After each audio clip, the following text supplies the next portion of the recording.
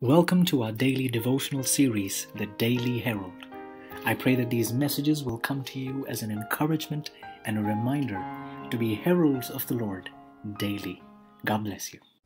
Power guaranteed. July 7. As a prince, hast thou power with God and with men, and hast prevailed. Genesis 32:28. Had not Jacob previously repented of his sin in obtaining the birthright by fraud, God would not have heard his prayer and mercifully preserved his life. So, in the time of trouble, if the people of God had unconfessed sins to appear before them while tortured with fear and anguish, they would be overwhelmed. Despair would cut off their faith, and they could not have confidence to plead with God for deliverance. But while they have a deep sense of their unworthiness, they will have no concealed wrongs to reveal. Their sins will have been blotted out by the atoning blood of Christ, and they cannot bring them to remembrance. All who endeavor to excuse or conceal their sins and permit them to remain upon the books of heaven unconfessed and unforgiven will be overcome by Satan. The more exalted their profession and the more honorable the possession which they hold, the more grievous is their course in the sight of God, and the more certain the triumph of the great adversary.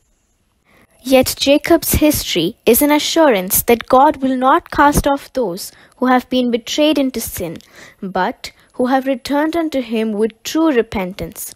It was by self-surrender and confiding faith that Jacob gained what he had failed to gain by conflict in his own strength. God thus taught his servant that divine power and grace alone could give him the blessing he craved.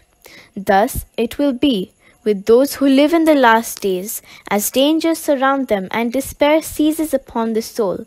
They must depend solely upon the merits of the atonement. None will ever perish while they do this. Jacob prevailed because he was persevering and determined.